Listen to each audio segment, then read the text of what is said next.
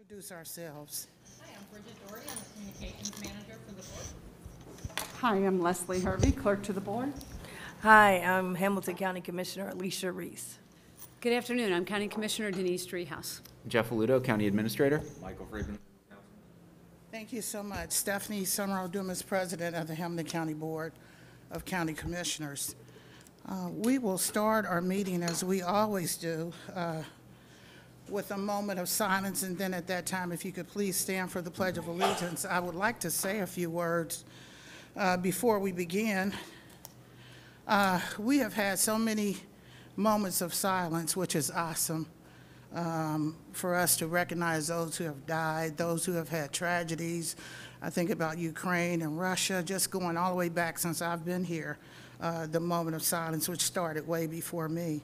But of course, unless you're living in a cave, you heard just recently about Uvalde, Texas, and the 19 babies that were killed like cattle. They were just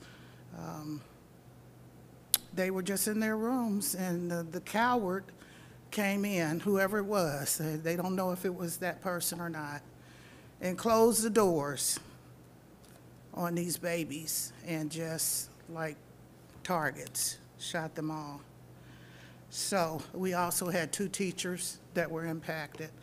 And there were others that were impacted. There were law enforcement people who did not pass away, and we're hoping that no other teachers and no other law enforcement people will be impacted by this tragedy. But I say, you know, prayer is fine, it's great. We have to continue to pray. Prayer is always in order. But I say action. And I'm not just the only one saying it. I heard it in the halls of Congress and everything. But action, as it relates to Hamilton County. What are we doing?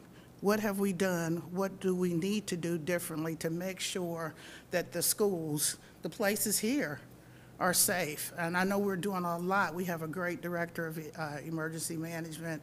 But what do we need to do in addition to make sure that we're all safe? It could be our children, it could be our wife. And so some people think because it was way in Texas, and no, it could happen any day, anywhere.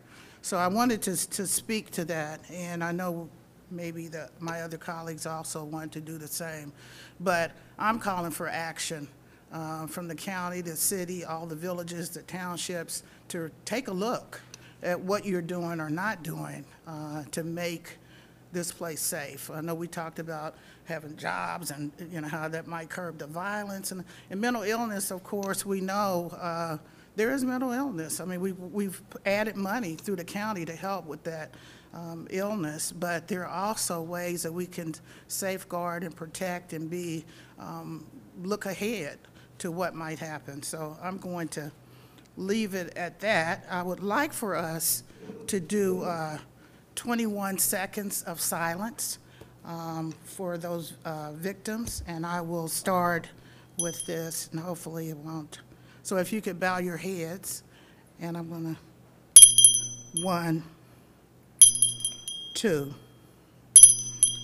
3, 4, 5, 6, 7, 8, 9, 10, 11, 12, 13, 14, 15, 16, 17, 18, 19, 20, 21. Thank you so much. If you could please stand for the Pledge of Allegiance. I pledge allegiance to the flag of the United States of America and to the republic for which it stands, one nation, under God, indivisible, with liberty and justice for all. Thank you. I'd like to make a motion to approve the minutes from the previous session. Second. Commissioner Summer Adumas? Yes, Commissioner Reese? Yes. Commissioner Dreehouse? Yes. thank you so much. We have before us public comments. Kevin Farmer.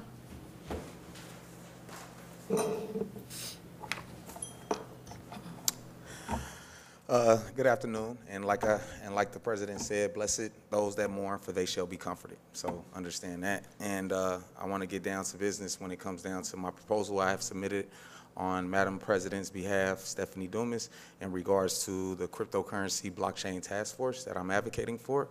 I feel what I really want is a resolution to be made to be able to have this task force. I submitted a proposal in regards to why the county crypto task force should be established. You got to understand, in the United States over the past several years, there has been an increase in the use of digital currency and cryptocurrency, decentralized digital currency based on blockchain technology such as Bitcoin, Ethereum, and others. As both an asset and a method of payment, blockchain technology and cryptocurrency have reached a point that merits evaluation as the potential opportunities that may provide for efficiency and cost saving to the county. A Hamilton County cryptocurrency blockchain task force will be able to review, analyze efforts and potential opportunities undertaken by other local, state, and national governments about cryptocurrencies. I believe the functions will be, one, we'll have a study if and how Hamilton County can benefit from a transition to a blockchain-based system for record-keeping, data security, financial transactions, payments for county taxes, fees, and services delivered. Two, identifies ways to improve government interactions with businesses and the public. And three, the security of these systems prior to the adoption of any of these new payment methods. So I believe that this is vital. I have sent hard copies and emails also to Jeff, Administrative Assistant, Ms. Christine Holly, and Christine Holly. So, and I do have the support of the Department of the Hamilton County Treasurer. Thank you so much, and thank you for coming forward. I did, from my chair, suggest and advocate for you to send in your proposal, and you did. I have not reviewed it, and I don't know if the other commissioners have, but I certainly will review it. Okay, thank you. Jack Rennekamp. Oh, yes, Jack. Good afternoon, Commissioners. I'm here as a 40-year LGBTQIA public servant to thank the board on behalf of the action that they're planned to take this afternoon in raising rainbow flags at various county facilities in celebration of Pride Month. It's important, both as an individual and as a public servant, that I see that other government entities are recognizing the importance of LGBTQ employees and citizens within Hamilton County. And I also want to invite you, if you desire and have time to attend, the city is also hosting a flag-raising ceremony on June 1st at 3:30. I'm co-chair of the city's relatively new employee resource group called City Pride, and we're, along with others, are one of the sponsors of this event. And so if you're available to attend, we welcome you to. Thank you very much. Thank you so much. And actually, that's our first item on the agenda we'll be discussing. I will move forward. Those are all our public comments. Okay. So I'll move down to my comments. I actually do not have any additional comments. I would like to mention to my colleagues that I will be sending you a memo as it relates to small event funding.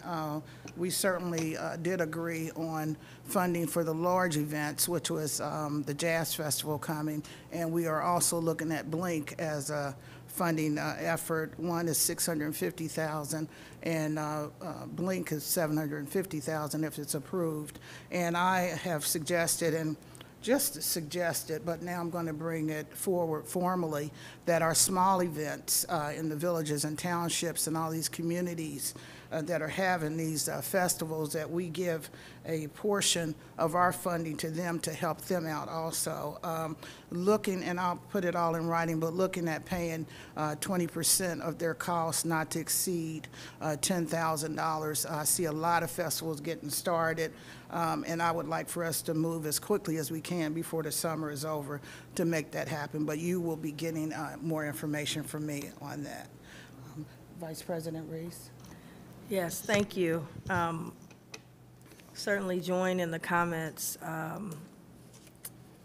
made in the increase that we are seeing, and certainly most recently in Texas and New York.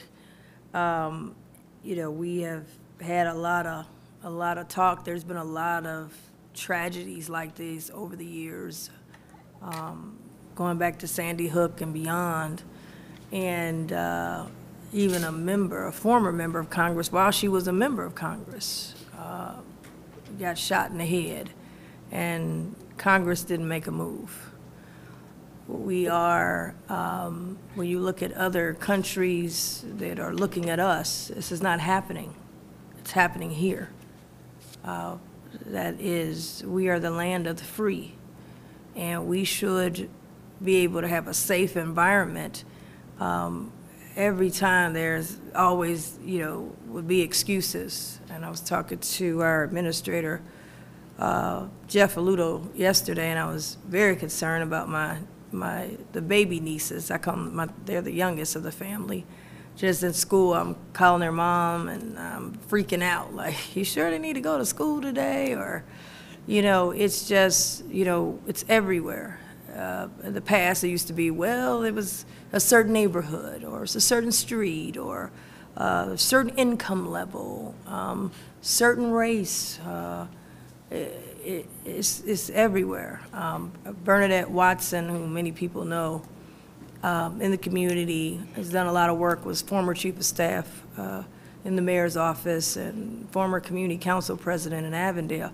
And I remember she would say that, you know, I'm not afraid to go anywhere. And the other day, she said, as a senior citizen, I'm afraid, can't go to the grocery store, you don't know what is on someone else's mind.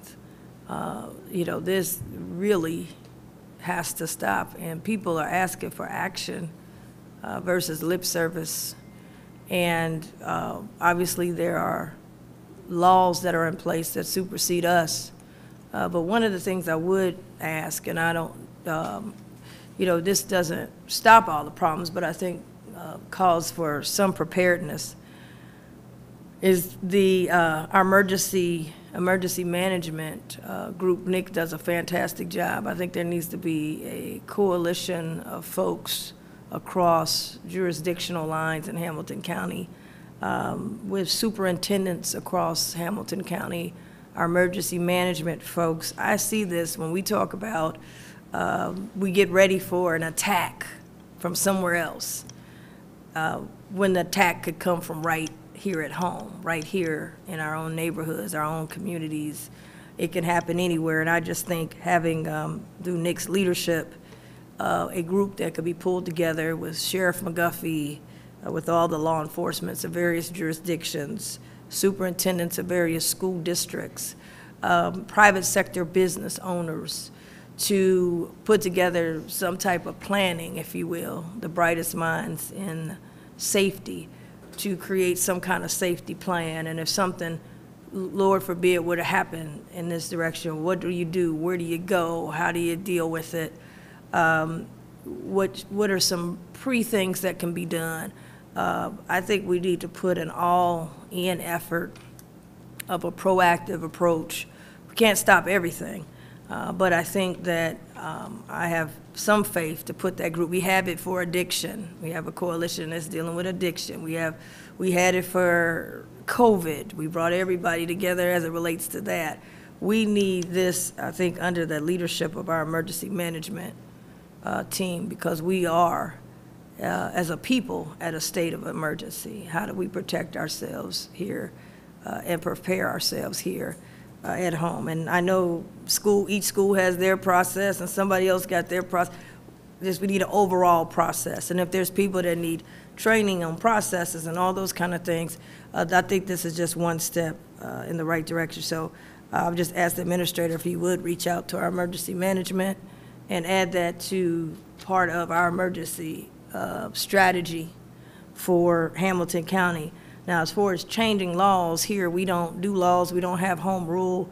I've been at the State House trying to fight for laws. We were always in the minority, me and Commissioner Driehaus, you know, and certainly we encourage, but even at the State House, they've made it where, you know, locally you can't put these laws in place. Cities can't put these laws in place. But we gotta get our handle on these, especially these illegal guns, tracing them back. I never see it traced to how did they get their hands on it? Where is that group coming in that's getting these illegal guns on the streets? So because of that, we're limited in that regard, but we're not limited in terms of emergency management getting prepared. The second thing I wanted to talk about, I wanted to keep on the front burner, our babies and milk. And certainly it's hitting everyone. I want to just correct, I know we've read some articles where it's only low-income women. When a baby comes in this world, so I've seen, I haven't had a baby myself, but so I've seen, when they come into the world, they don't know if they're coming in to be poor. They don't know if they're coming in to being disadvantaged. They all come in screaming, probably said, oh, Lord, in the world, you know, it was a lot nicer in mommy's stomach, and now I got to get out here to the world. But when they come out, they're hungry. They want something to eat.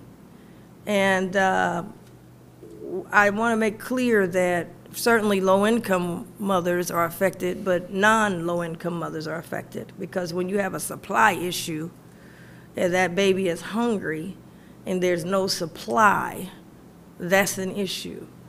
And I know last week we had talked about, I know JFS said we got a few calls, we're doing a few. I'd like us to, I've asked the administrator, I'd like us to have a proactive plan that could be on our website. I also see this as an emergency management issue, because if we run out of food for babies and they begin to, you know, die because of their or malnutrition, then we have other health issues or even a vitality issue. We have been big in fighting against infant mortality, and we had kind of seen that as, you know, don't put the baby in the crib, and don't put the baby on top of you, and all of that. And we've made some strides in that. But now we got another layer. A baby needs something to eat, and that can lead to infant mortality. So I want to put this on the books, Mr. Administrator, as part of our infant mortality, our anti-infant mortality program, that not only we have those other components, we have other people that we fund for that, but I want to add this thing about food supply for infants. I'd like for us to get a hotline number that people could call, and I'd like for our administration to bring together Jobs and Family Services, along with Free Store Food Bank, along with Children's Hospital, along with our suppliers, Kroger's, et cetera, and have a somewhat strike force, task force, so that we can get an understanding on what is the supply in Hamilton County, who has the food. You know, you'll be able to go on our website and find out, well, you know, this Kroger doesn't have any, but this one does. Maybe Kroger don't have it, maybe Walgreens got it. We need to have a map in Hamilton County where we're helping each other find where is the supply. And then I also want to look at the Free Store Food Bank to see if there's supplies there that could be distributed and helpful. But I think we need to have that as quickly as possible on our website and part of our anti-infant mortality plan. Because that's another component. And this should be available for whether you're on the SNAP program or whether you're not on the SNAP program. Your only criteria is you got a baby that needs something to eat. And we're able to identify where that is. So it would be great if Hamilton County was out. I think we probably might be the only county to do it, where we're out front showing where the supply is, who has some supply, working on having, some supply, and I'd like to put it on the emergency management list in the future, because now we know if we ever run into this again, we've got just like we've got the mask and the gloves and those things, we've got something like this in our, we don't call it a pantry, but we have a supply area for, days like this that would be emergency. I see this as a major state of emergency. So it'd be great for us as a board to be able to announce on our website, a phone number and something that tracks where the food is, who has food, as we are still working to, hopefully as Congress and others are helping to resolve this issue. Other thing I wanted to say is that the Senior Citizen Fund that we announced, I'm very excited about it, the $1 million. I understand some are calling, some don't know about it still. I ran into some senior citizens the other day, and I want to give a shout out. The new Ford restaurant out in Norwood is really, really nice, actually. And it was really cool. It's a new restaurant, only a few locations in the country. And on their menu, they've got even like items named after the mayor and the, president of their city council. And then they've got, I think Joe Burrow's on there again too. He's on there, but it's really cool. People from the community are on the menu. But it's a really cool thing with the Ford cars, and you go in, it's just a cool atmosphere. So I do want to give a shout out to them. But anyway, I ran into a senior citizen couple, and they were asking, is there any help for seniors? And I was able to give them the hotline number. So I just want to reiterate to senior citizens that are out there, the hotline number is 743-9000. You got to put 513 in front of it now, 513-743-9000 for help with utilities and help with any repairs, boilers, heaters. But it's getting hot, so people need help with the air condition. But they can call that number, and we've got a senior citizen hotline number. So wanted to just reiterate that. And they were happy when I gave them the number to know that we had something like that specifically and directly for senior citizens. So I just wanted to repeat that. And then my last piece is, even though I have torn my meniscus in my knee, and I'm just like, oh my gosh, for many, many years, many people know my favorite pastime is roller skating, and I'm a diehard roller skater. I've skated all over the country in different places, and one of the things that I saw for many years, different areas have an outdoor major facilities. Detroit has a great outdoor facility. In fact, this weekend they have a huge skating, roller soul skate event, and people are coming from all over the world for it. I won't be able to join them this year. And then in New York this year, Usher and some other celebrities, Mary J. Blige, they helped open up a skating facility at 30 Rock. And I can't wait to, participate in that, and it's all over the social media. And one of the things that, when I was on city council, I was really trying to get a roller skating facility built inside of Cincinnati. I ran out of time to name it after Mr. Nelson, who was the first African-American to ever own a roller skating rink, down and over the Rhine on the second floor. And I wanted to get it together before he passed. Unfortunately, he passed. I ran out of time.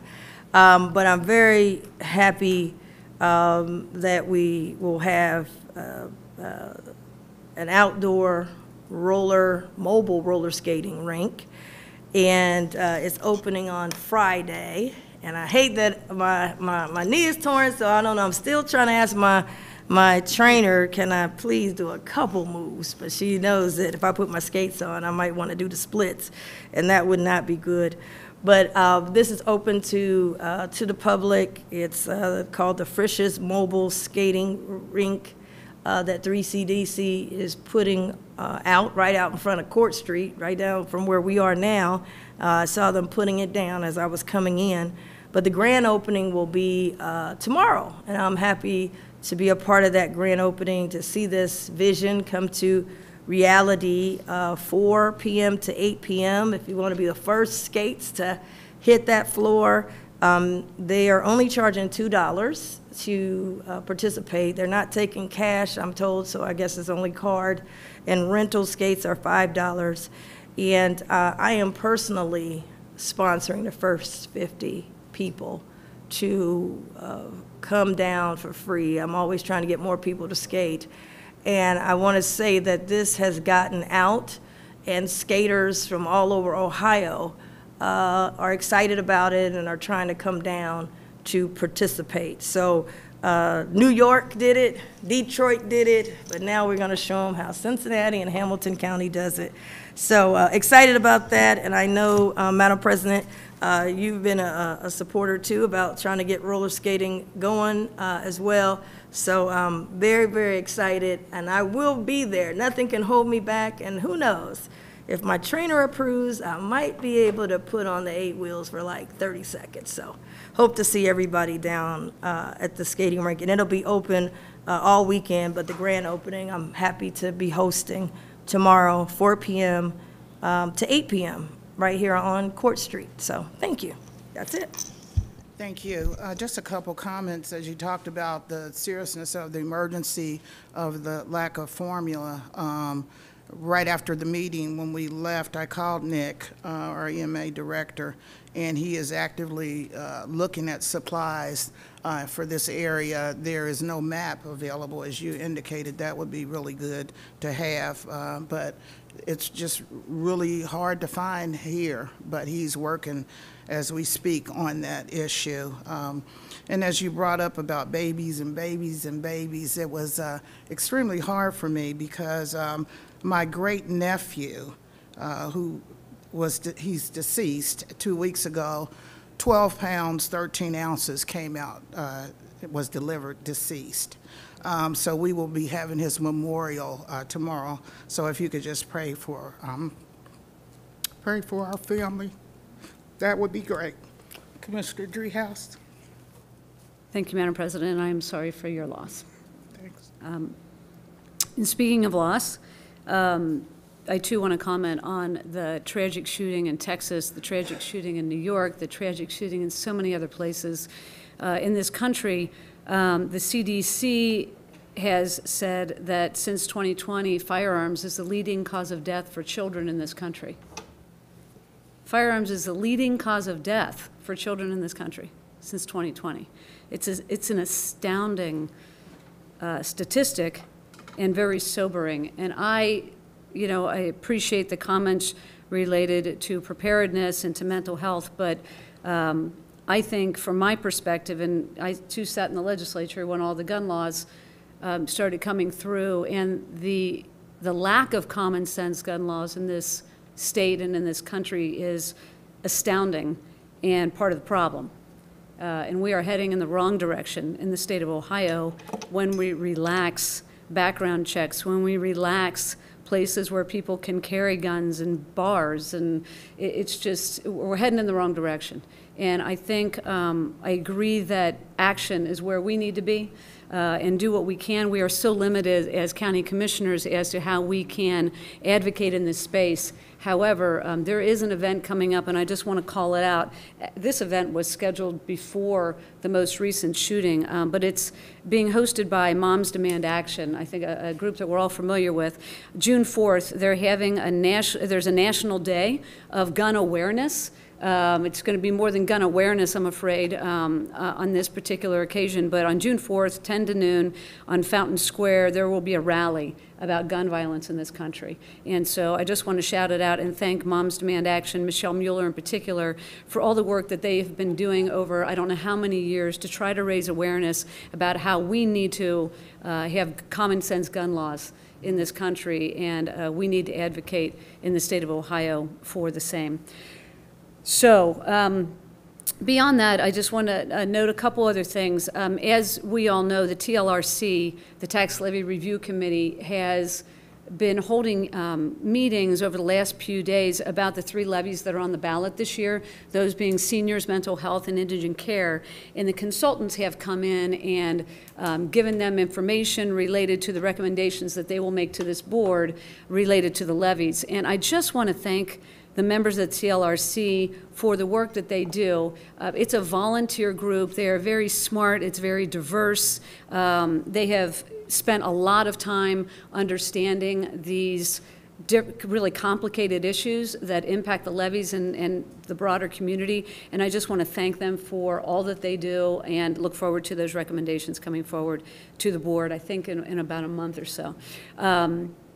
Also, wanted to say I had attended a meeting earlier today. The Cincinnati Sustainability Committee is meeting, and we're going, Chris Harding from my office also went, to try to get some ideas as to how the county can start to think through sustainability and green initiatives, electric vehicles being one of them, what we've done with some of our facilities, our buildings for another. But there are many, many more things that we can do to engage the community and the county administration and ourselves in this space where we can be more green and sustainable as a county and start to create some policies around that. So trying to learn a little bit from what they're a little ahead of us on this, but learning from Mika Owens and others that were in the room talking about how the city is trying to become more sustainable.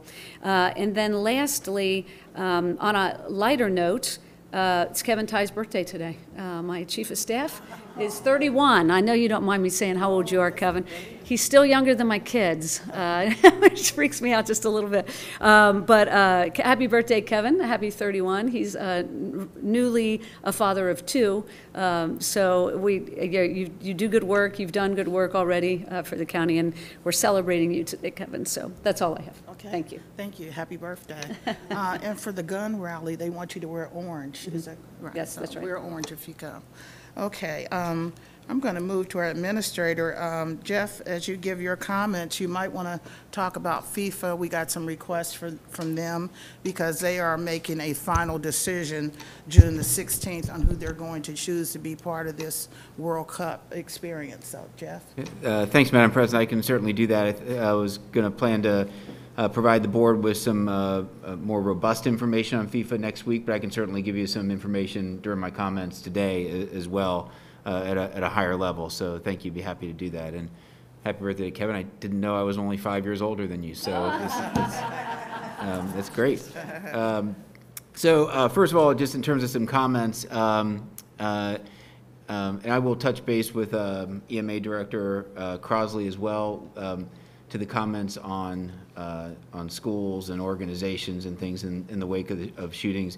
In the past, we have had in cooperation with the Sheriff's Office and what used to be known as the Fusion Center and EMA, there was a program that existed for where schools and other civic organizations could reach out and go through a process by which we called it target hardening, where there would be almost a consultant study that would be done as to how those, whether it's a school or an organization, could enhance their protections against this type of thing. I don't know that that's continuing to occur, so I'm happy to reach out, talk to Nick some more, and talk with the Sheriff's Office and see how we can pull that back together as a more comprehensive, proactive program.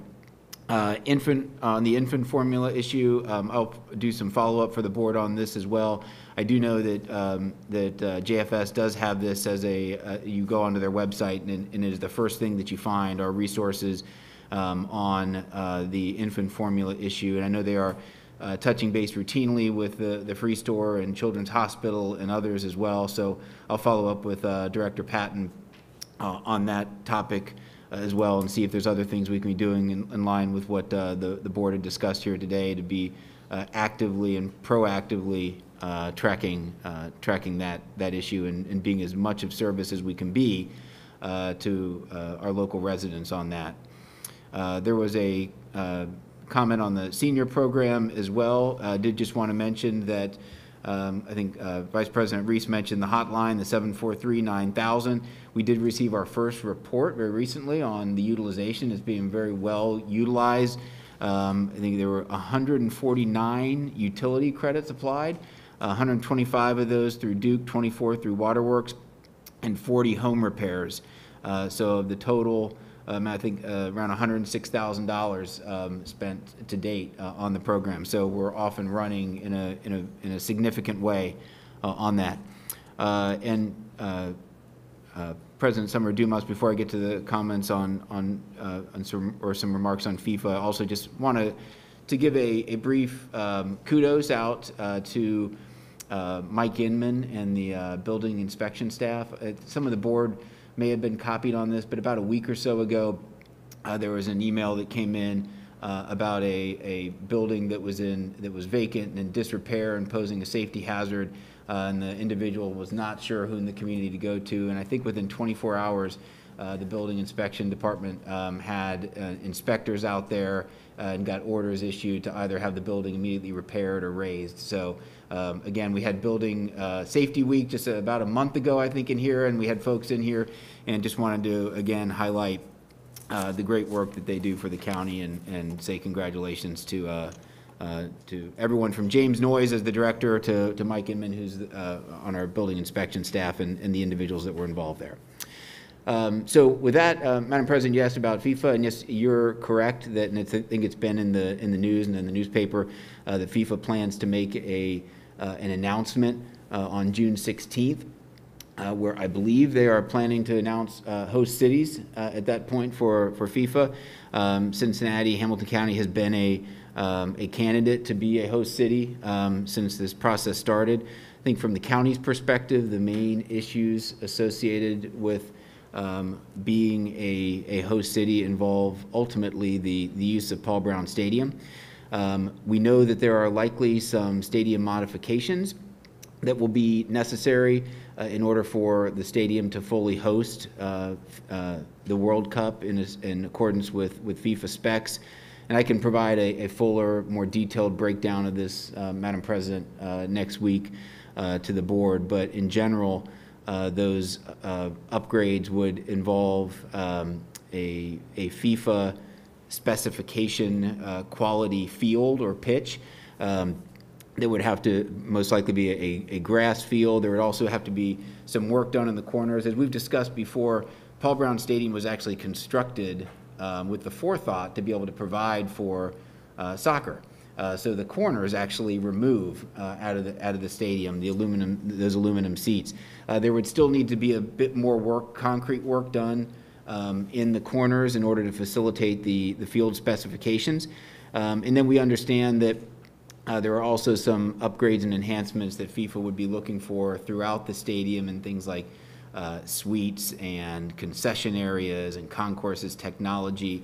Our approach on those latter type of improvements largely would be that, and what we have communicated on that would be that that we would do those things to the degree that they were in the context of the master plan that the board has been briefed on, and also in the context of our annual capital improvement program, which we have an annual CIP of approximately $5 million annually. So we would work with the team to figure out, with the Bengals, to figure out how those FIFA desired improvements would be integrated into that. So we're continuing to also talk with the team about how FIFA, assuming we're selected, about how FIFA World Cup in 2026 would impact the team itself. We want to be, as landlord to the team, we want to make sure that we're on the same page and that we communicate that to FIFA in terms of how any concerns that the team would have related to operations. And we've been working as partners with the team on that. So again, we're still working through some of the final details. I'm happy to report back more next week, Madam President, including on the results of, I know that the CBC is working on a economic impact analysis to better understand, as the board has asked for, the overall return to the community on the World Cup.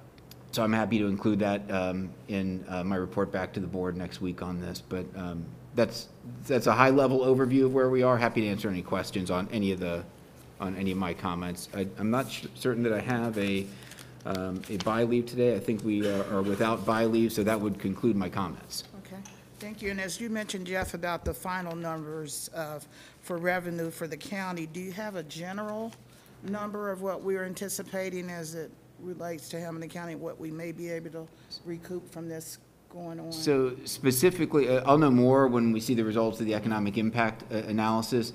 I don't have a specific feedback on tax revenue and things of that nature, but I know that from a broader economic impact statement, while I don't have a final number, I know that we've heard about like the All-Star game, it being the impact being like 80 to 90 million, and my understanding is that we're talking multiples of that. So, so again, more information to come, but I'll get it to the board as soon as I have it. I don't have anything formal on that at this point.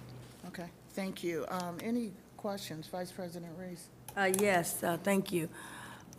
So on Tuesday, I guess there'll be a more formalized presentation. One of the things I have been asking for some time was the bid package, because that really lists whenever you're trying to get a sporting event or a convention, these are the things you must do in order to even qualify.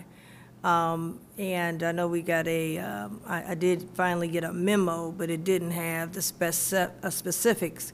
And my understanding, Mr. Ludo, from the conversation, you will have to sign off on some specifics that we would agree to do. It won't be a memo, but it will be specific things like, convention hotel, which we saw was about 368 million.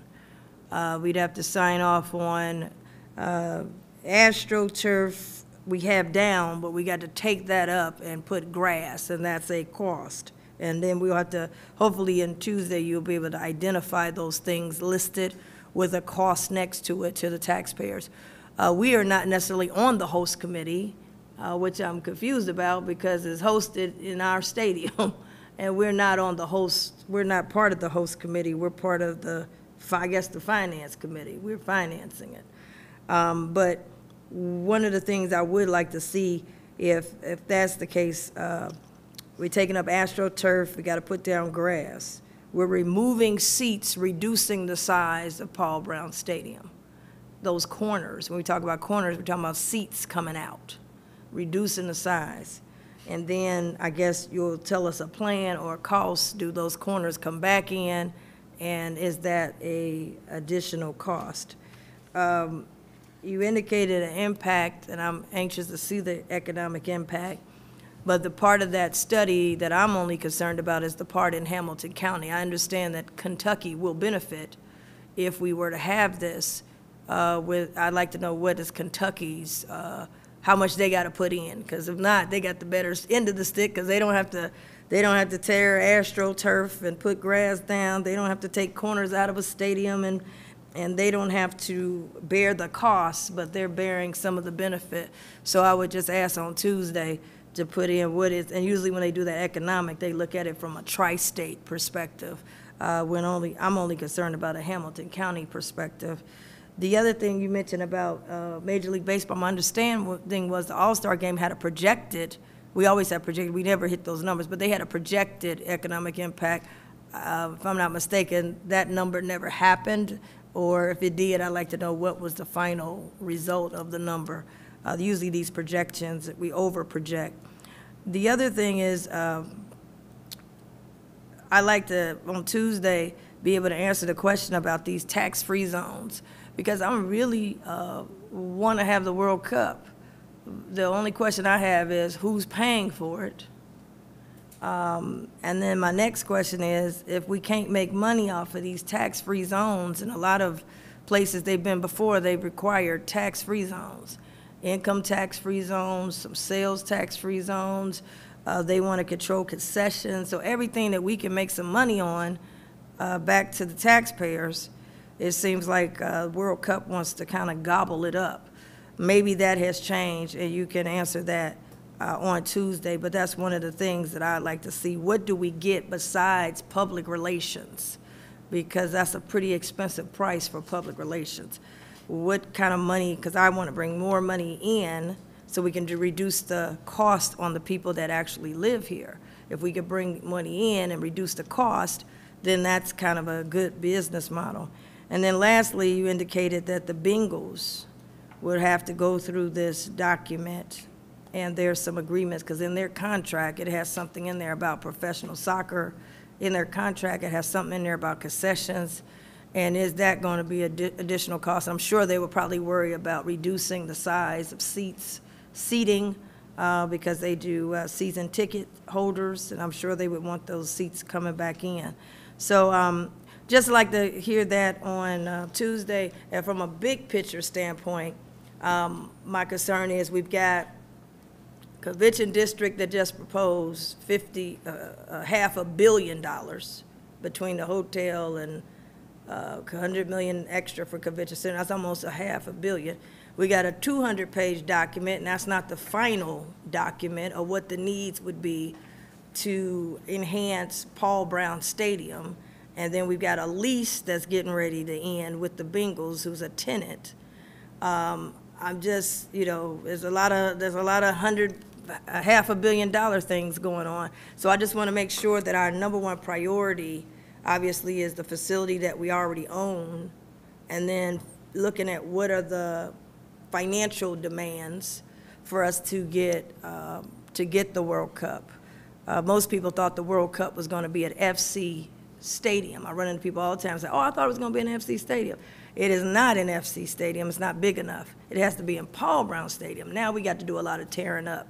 So just want to make sure that there's synergies, and what would we be able to realistically get back in the coffers that we could direct those dollars to other things that we need in the county. So I'm excited to hear the list of what we have to have, along with the cost, and then how we're going to fund those things in your presentation Tuesday. I understand your presentation Tuesday, but you have to have an answer to them by May 31st, right? We'd have to make an agreement to these, whatever that list that you're presenting Tuesday. Is that correct? Well, we know that that FIFA is looking to make an announcement on the 16th. So I would think that in terms of our role in this, we would want to review all of this next week. So at least by the end of the week, we would be able to go back to FIFA, yes. Okay, I'm sorry, that'd be June. I'm sorry, not May 31st. That would be the first week of June that we have to,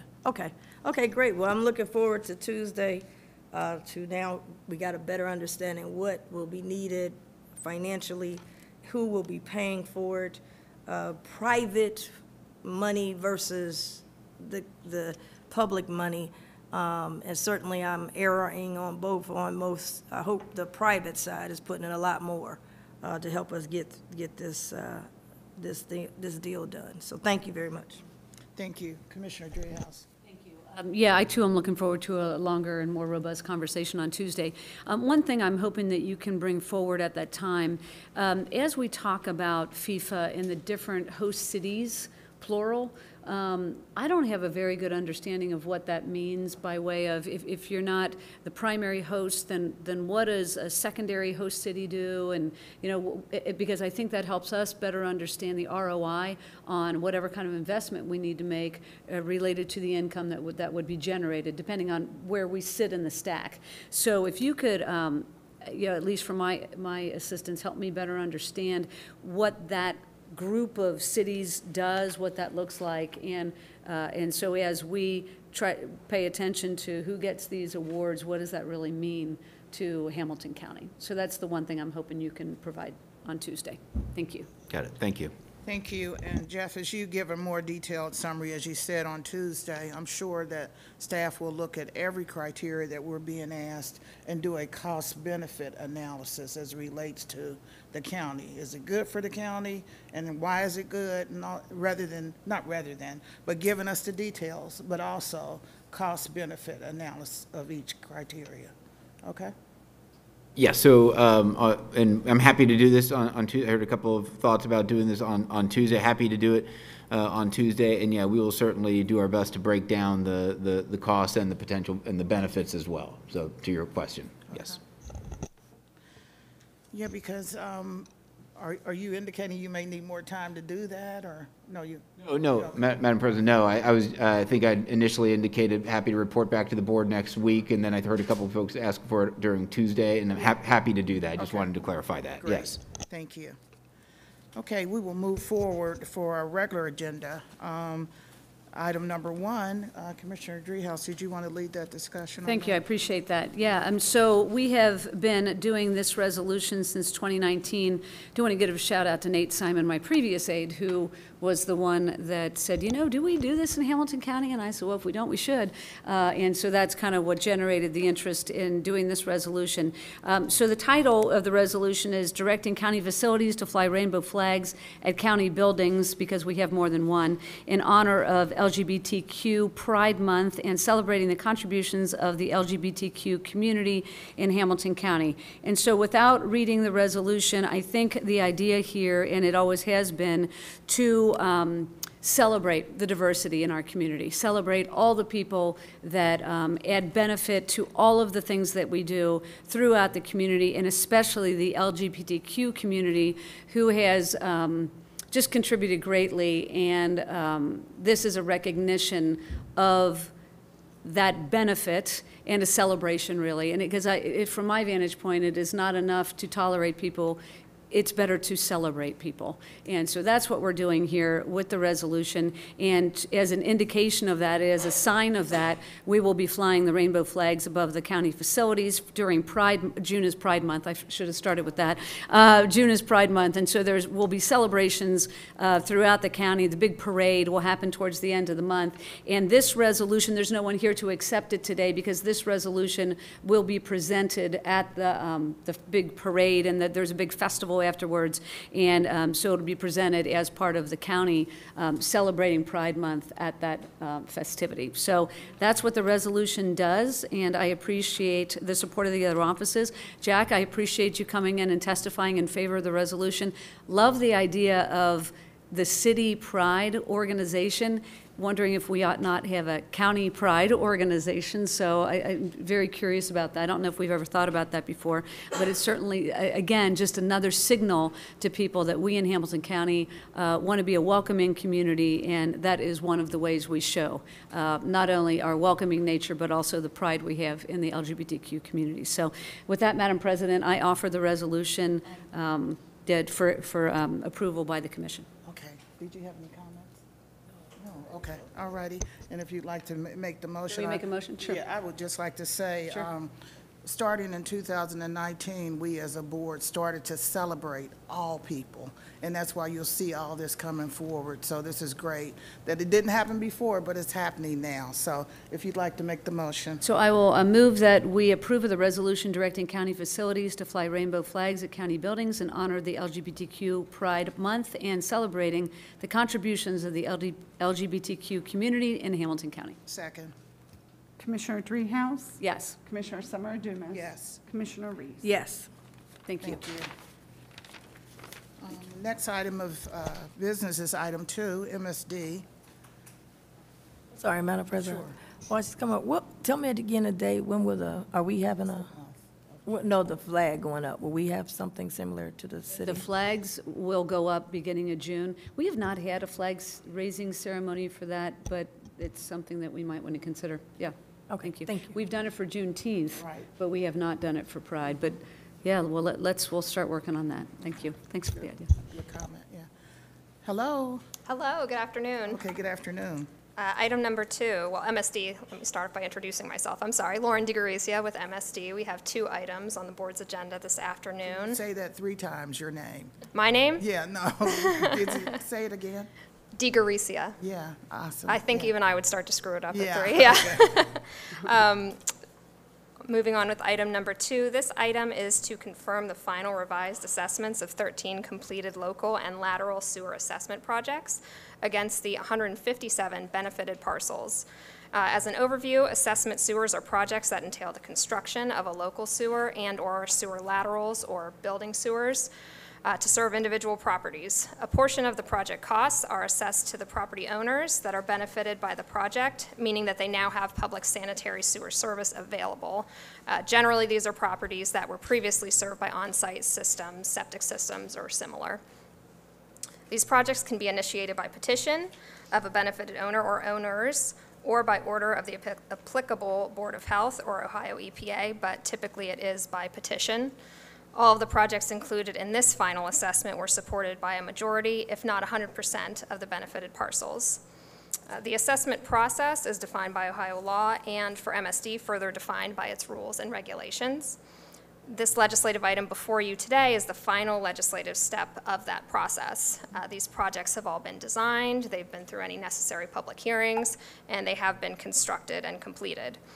This final step is to assess a portion of the project cost to the benefited property owners, and per MSD rules and regulations as adopted by the board, the amount assessed may not exceed $12,000 per property. Since the total project costs well exceed the total maximum amount that they may be assessed, the balance of the project costs are paid with MSD funds. So most of these 157 benefited parcels will be assessed $12,000. There are 4 that qualified for a home sewage treatment system reimbursement credit as determined by the Board of Health, and those properties will be assessed $8,400. And to provide a summary of the total project financials, the appropriated total amount based on the estimated project cost of these 13 projects was approximately $8.9 million. The total final or actual costs was approximately $7.9 million, so MSD spent approximately $1 million less than was appropriated for these projects. And of that $7.9 million total costs, about $1.9 million, or 24%, will be assessed across the 157 benefited parcels, and MSD will pay for just over $6 million, or 76% of those final costs. In terms of next steps, if this legislation is adopted, MSD will issue invoices to the benefited property owners for the assessed amount. We've already issued early warning letters in addition to the communications that we've had over the course of these projects with the property owners. So that invoice should not come as a surprise. They will have 30 days to pay all or part of the amount. That is the time period that's set by statute. So the deadline, if adopted today, would be Monday, June 27th at 4 p.m. After that, any unpaid portion of the will be certified to the county auditor and must be paid through their property taxes over a 20-year term of 40 biannual payments, possibly to include interest and fees. Those unpaid amounts have to be certified to the auditor by September 12th of this year. That's also mandated by statute, which is why we recommended this date for adoption to allow for the 30-day collection period, as well as the county's reimbursement bond activities, all to be wrapped up and completed by that September deadline. So with that, we will take any questions. Jack Rennekamp is here to assist if the board has any questions. Thank you so much. You answered mine. I was thinking about the payment plan and options that are available to the residents, so you answered that for me. I'll pass it over to Vice President Reese. No questions. Okay. All right, thank you. At that point, I'd like to make a motion to adopt item 2. Second. Commissioner Summer Dumas? Yes. Commissioner Reese? Yes. Commissioner Dreehouse? Yes. Thank you. Thank you. Thank you. Moving on to item number 3, this is a request to appropriate $2,287,000 in additional construction funding for the CSO 513 sewer separation project, which is a consent decree project included in MSD's Wet Weather Improvement Plan, or WIP, and is part of the bridge projects between the Phase 1 and future consent decree phases as negotiated with the US EPA, Ohio EPA, and/or Senco. This project will separate stormwater from the combined sewers that currently flow to combined sewer outfall, or CSO 513, by redirecting stormwater directly to both Cooper and Mill Creeks through new dedicated storm sewers, thus reducing combined sewer overflows at CSO 513 in compliance with consent decree requirements. The board authorized construction and appropriated a total of $5.4 million in construction funding in late 2021. MSD received 3 bids for this project in early 2022. All 3 of the bids were between 20% and 60% over the engineer's estimated cost of $5.4 million. A construction contract cannot be awarded under Ohio law if the bids exceed the engineer's estimate by more than 10%. So at this point, MSD has revised the project estimate to accommodate this market reality as informed by the bids received and is requesting additional funding. If approved today, MSD will rebid the project as soon as possible. It's anticipated to be advertised next week.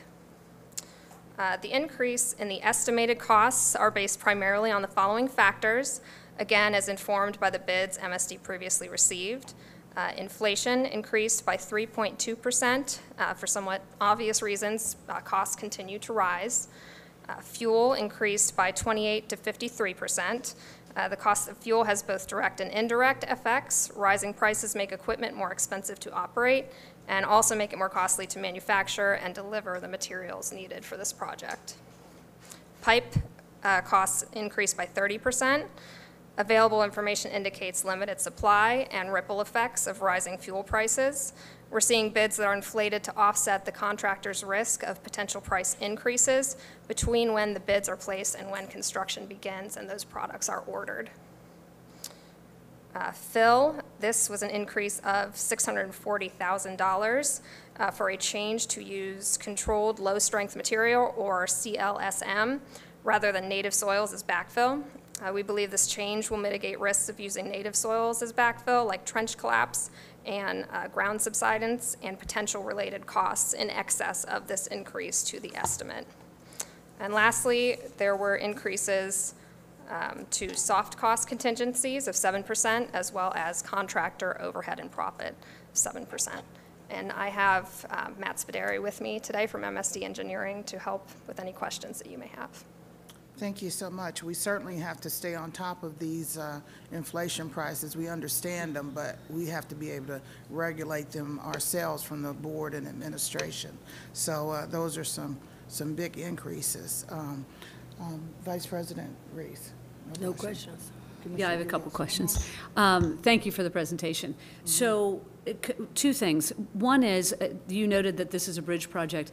Can you provide the board with a status report on the bridge projects, just generally speaking, what they were and, you know, what was intended and the status of those projects at your earliest convenience, hopefully within a week or two. Okay. Secondarily, because of what you were seeing related to the increase in cost, and we're seeing it everywhere, in everything that we hear about and everything that we do. Is there any internal conversation at MSD about accelerating any of the projects to try to get ahead of some of the cost increases? Matt, did you want to take that? Good afternoon, Matt Spadari, MSD.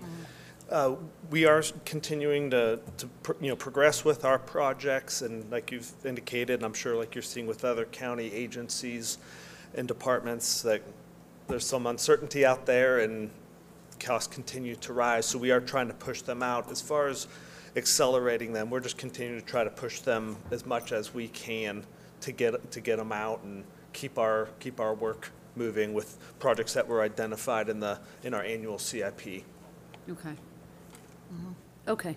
I just wonder, the bridge projects were approved a number of years ago, so that's why I'm asking for the status report. And I would be curious to know if we're getting to the end, I hope, of the bridge projects, and if we can't, as I said, accelerate some of the work on some of the projects that have been in the hopper for a while. Correct. I'll give you an informal presentation, I guess, on the bridge, but there are 3 projects remaining, and all of them have gone out to bid. Excuse me, 2 of the 3 have gone out to bid. One was awarded, and I believe it's going to the contractor will receive their notice to proceed next month in June.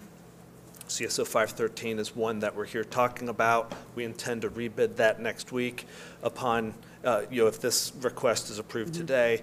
And then there's a 3rd project that should advertise later this summer, or sometime this summer. Okay, for the bridge projects. Thanks. Thank you.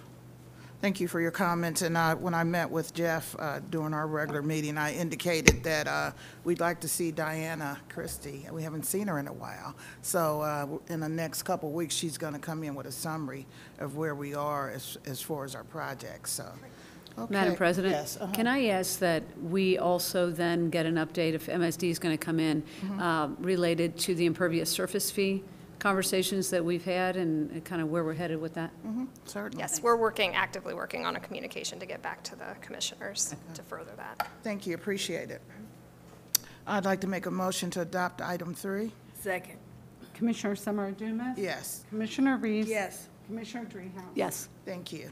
Thank you so much. Thank you. Thank you. We'll move forward on our consent agenda items. Items 4 through 18, I normally give somewhat of a summary, but I would just ask if anyone has any concerns about any of the items that are listed. Vice President Reese. Not necessarily concerns, but I do have a couple comments. Grab my notes here. Item number.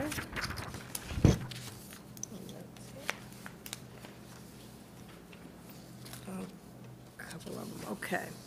So, item number 5. Item number 5 is a contract with, used to be HCDC, now Alloy. And I was just trying to figure out on here, maybe I didn't see it. Oh, I see it here. Just wanted to figure out, is this just the economic development, or is this also the small business office? Madam President, Madam Vice President, this would include the scope for the small business office as well. So the contract that's before you today would include Alloy Development Company's work on behalf of the county to implement business expansion and retention programming, all the incentive programs that they do, whether it's enterprise zones, CRAs, that type of thing, the loan programs, the community support that they do when they're out in the community, working with first-ring suburban communities, et cetera, the Office of Innovation and Creativity, and also the implementation of the new small business office. So that would all be included in the scope of service on this contract. Okay, thank you. And the other thing on the scope of service I noticed on this, item number 6 in the scope of services contract, and I had asked about this, if this is included in all of our contracts, because I know we've had some situations where we came back and, in my mind, paid out things that we were not liable to pay. My understanding from my time in the Department of Development for the state, usually there's cookie cutter language that says that when we do a contract with someone, I don't care if it could be Alloy, it could be Port Authority, whoever, that we have an indemnification clause in there, which basically holds us harmless if they were to subcontract or someone were to sue them. And I notice it's in this contract, which I think is great. But is this boilerplate, because I thought as a state, I know we're part of the Ohio Revised Code, et cetera, and usually when you do work for the government, no matter who you are, it's in there. I saw it in this. I haven't seen it in all other contracts. Is this boilerplate language that we'll be using from now on? It's item number 6. They must have insurance. They must hold us harmless. They must indemnify us. Because I haven't seen that in contracts, say with Port Authority or others, and even with 3CDC. If they're going to do the convention district and hotel, we need some hold harmless instead of us coming back having to pay should they get sued by someone else. So I think it's good it's in here. I'm just wondering, I know you don't do all the contracts. This is just maybe one of them. But I'd like to see this in all of them, including, no matter who you are. Yeah, Mark, do you want to touch on that just briefly? I can touch on part of that. Mark Von Allman, Senior Policy Manager on Economic Development. I was just going to mention that this language, from my understanding, working with the prosecutor's office, is relatively boilerplate language that we've included in this agreement. There was some updates as far as our insurance language that we also worked with risk management on and put that in here, changes based from the last contract that was brought before you in 2018. But the indemnification language in here is, from my understanding, nothing terribly specific for this contract, but instead boilerplate language that the prosecutor's office probably looks to build in when applicable. So they inserted into this agreement. Okay. I just asked the administrator, I haven't seen the contract on the convention district. I know we have an existing contract with Port Authority and other people, and they're not the only ones. I like to see one set of rules. I like to see it in all of it, because I don't want, we get a lot of people to do stuff on our behalf, and they may have a subcontractor or somebody who wants to sue, and I don't want to have what we're paying for it, the taxpayers. That's the reason that we kind of use other people. So this is good. I'm saying it's good. Item number 5, I'm asking that it be, this language be in the contracts, you know, not just selectively, but, you know, especially the ones that's doing the big stuff. I mean, this is a small, not small, but relatively small contract. But the big ones, I don't see where they're holding the taxpayers harmless. We're held on the hook. They're in charge making decisions, and then when it's time to get sued, all of a sudden it's our responsibility to pay your legal fees. So I'd like to see this type of language. I thought it was law that it had to be in all the language for government contracts, but I would like to see it in all of our contracts. We'll check on This all is of them and great. get back to the board, but yes, as Mark said, it was definitely in this one, so we'll get back to the board on the other contracts referenced as well. Thank you. Great job on that. Item number 8, I had a comment on, Madam President. This is our ARPA plan that was presented and input from the community. This is the final, I want to make sure this is the final piece. This is the final piece, and this reflects all of the changes that we made to increase affordable housing, also to reallocate dollars for direct services related to youth mental health, teen suicide. We had pulled out the marketing program for mental health stigma so that we could put the dollars towards more direct services. This also takes into account a change per some of the public comments that were made over the past couple of weeks, which was intended this way to begin with, but we made it much more clear that for the portion of the ARPA plan that deals with workforce coordination, we heard some comments from some of the public about why there was a specific entity referenced in the report, and that was always intended to be bid. So we've just made it much more clear that for that workforce coordinating entity, that would be subject to competitive procurement. So those are the main changes within the ARPA plan. And then I believe there was some concern of some people being left out. AFL-CIO came and presented. Did your office reach out to them, or? So I've had some discussions on that, didn't reach out directly to them, but as was indicated, and we have gotten back to the board on, there was labor present at the stakeholder sessions when we did hold those sessions over that 4-month period. But I believe the main concern was the indication of a specific entity to coordinate workforce funding moving forward. And so we did respond to that by making sure that would be subject to a competitive procurement process, that there was not one entity listed and designated for that. Okay. And as we put out the competitive bid, will we make sure that list they're inclusive in that list? Absolutely. So that they don't, okay. Okay, great. And then all the other things that we had already pre-approved, those are already passed, or are they included in this document? I'm sorry, Madam Vice President, could you repeat? All the other things, we had passed some things for the ARPA dollars, what I call the right now Yeah, programs this would subsume all of that as well, correct? Okay. Yes. Yeah, this is great. I just would ask, Madam President, because we got a lot that we have here, and I know we say first quarter, second quarter, if we could get at some point, a timeline on each of them, like, because we don't, kind of went back and forth, we moved some things around, we made some changes based on feedback that we got. We could get a final timeline of these, because all of them won't be this year, some might be next year, or what have you, so we kind of, each of our offices have a timeline. If someone were to call, we can go right to the timeline and say, no, that's not 22, that's 23, or something of that magnitude. Absolutely, and I know I was discussing yesterday with Assistant Administrator Chrisman that she is, in fact, right now, working with her staff to put together that schedule. So we'll get that out to the board here quickly, so you just have that. As stakeholders call and question you about when certain programs are going to launch, you can be very direct in terms of what the plan is. Then my last question is about the Findlay Market. I understand we met the threshold now to get moving, but then there were two things on here. It was like a Findlay Market, and then item number 7.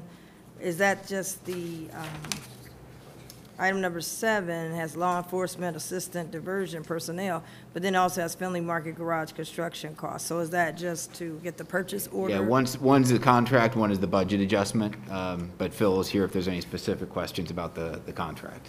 Okay, and then is this the, what, do we have a total budget for the garage? Yes, we do. Phil Beck, Hamilton County Construction Executive. Yes, our hard costs for the garage, which this is part of, are in the magnitude of $24.5 million. And as you know, this was a rebid. We bid the first time. The prices came in over our engineer's estimate for similar reasons that MSD just quoted on their sewer projects. It has Commissioner Driehaus stated before, it's across the board. It's hitting all aspects of the county. So we are within that budget, and this rebid project was actually under our engineer's estimate. We received 2 bids, and they, as you can see, the magnitude, $10.6 million. The 2 bids were $28,000 apart. So we know it's on the money. Thank you. And what you said, that I know you had mentioned the hard costs. Now, the soft costs, is that your architect, design, et cetera? I was just trying to get, what is the total cost? Or you could get Total later. that we're looking at,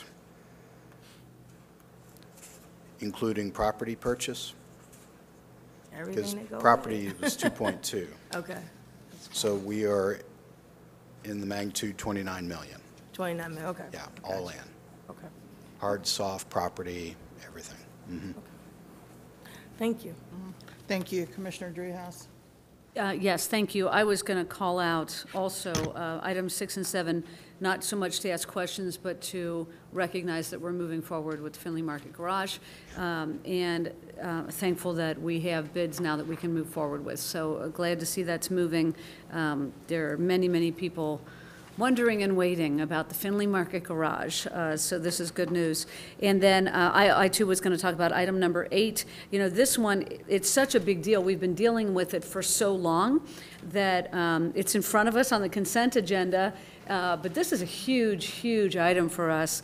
And we've had a huge and inclusive stakeholder process that we ran to get ideas and to get input about how we can invest the American Rescue Plan dollars from the federal government. And by the way, I do feel compelled to give a big shout out to the federal government, because without these dollars coming in, we wouldn't have the opportunity to do any of this investment.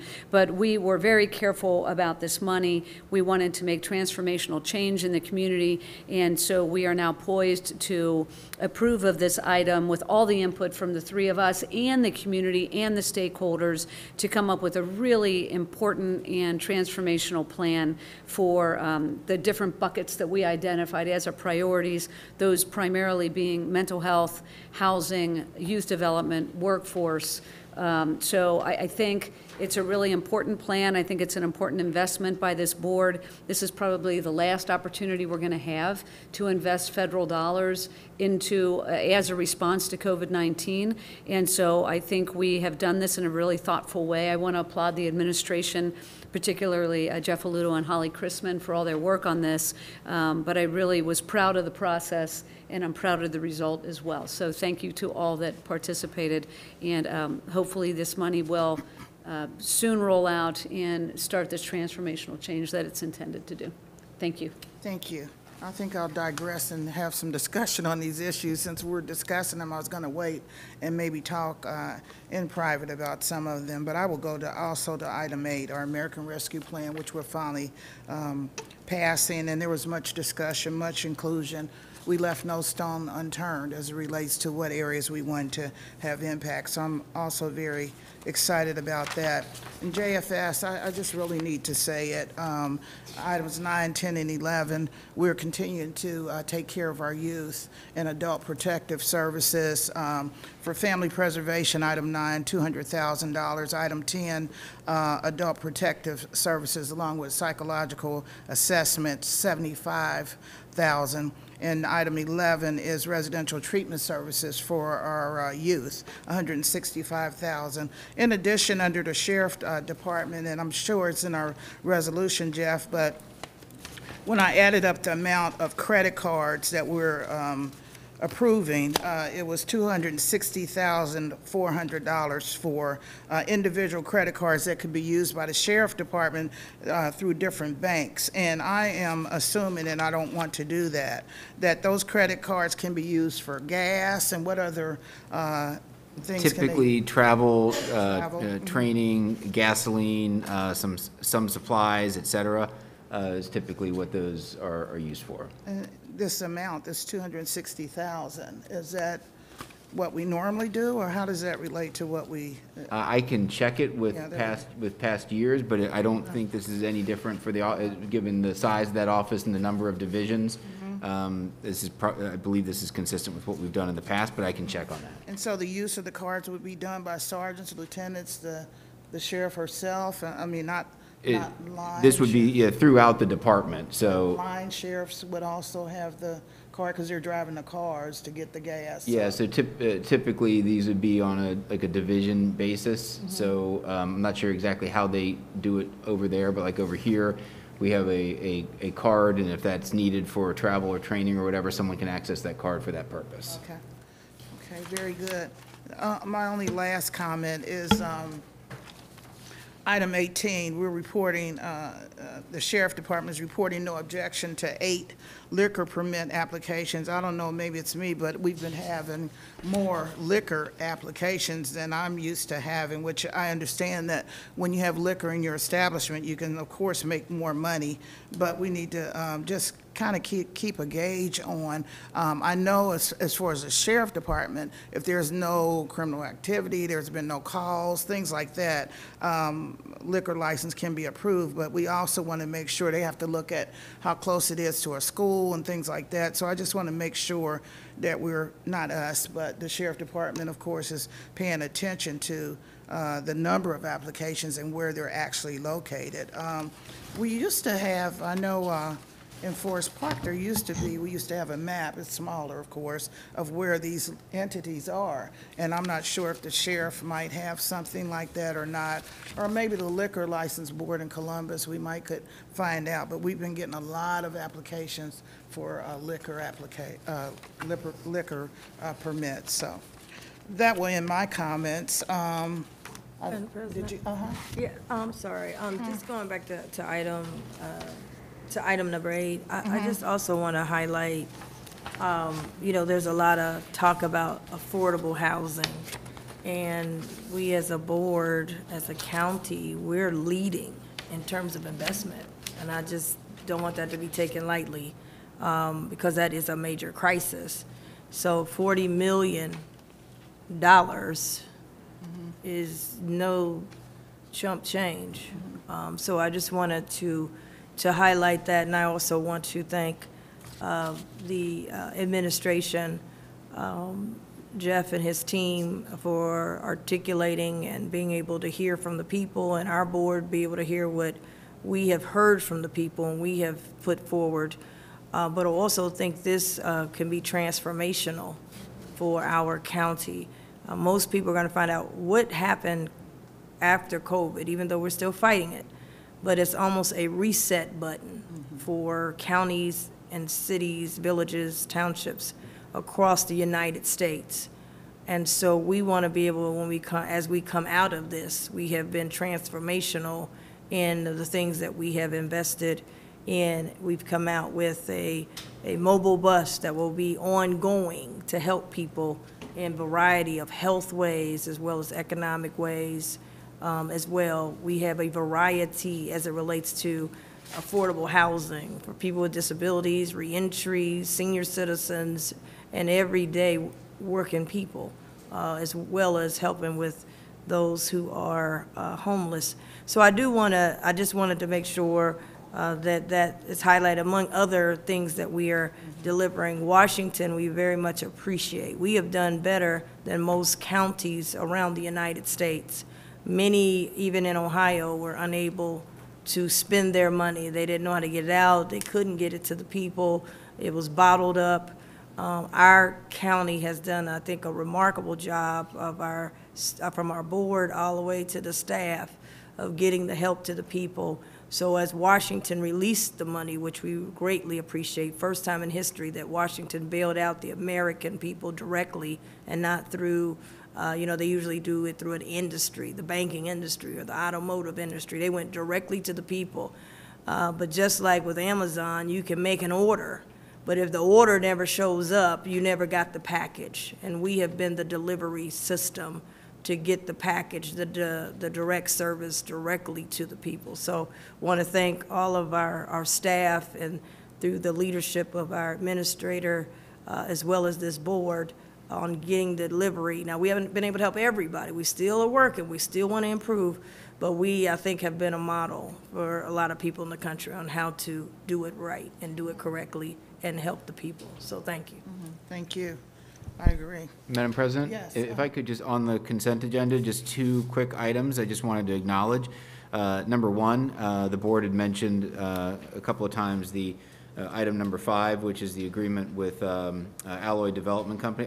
I know Catherine Fitzgerald is here. Catherine, not asking you to come forward, but just in absentia, I know that typically we also have Harry Blanton here with us, and I just wanted to acknowledge to the board that I believe today, although he's not here, but today Harry Blanton is celebrating his 30th year at Alloy, formerly HCDC, now Alloy Development Company. 30 years, one organization doing economic development on behalf of the community, a great thing. So I just wanted to congratulate Harry. I doubt that he's listening in, but if he is, just Kevin's been alive. just almost as long. That's right, almost as long as Kevin and I have been alive, right? That's So a long time. yeah. And secondly, I can't see around the pillar, so I'm sorry if she may have left, but I did just want to note the fact that I believe it is one of our items on here related to our Community Development Action Plan, and I believe Maria Collins was here. If she's not, she's still here. Okay, and I believe this would have been the first time that Maria would have been formally at one of our meetings. I just wanted to acknowledge her. So even though I can't see you, Maria, welcome to the meeting, and glad that Maria is on board leading our community development staff. So thank you, commissioners. Thank you so much for those comments. With all that being said, I'd like to make a motion to approve items 4 through 18. Second. Commissioner Summer Dumas. Yes. Commissioner Reese. Yes. Commissioner Dreehouse. Yes. Thank you so much. I'd like to make a motion to adjourn. Second. Commissioner Summer Dumas. Yes. Commissioner Reese. Yes. Commissioner Dreehouse. Yes. Thank you.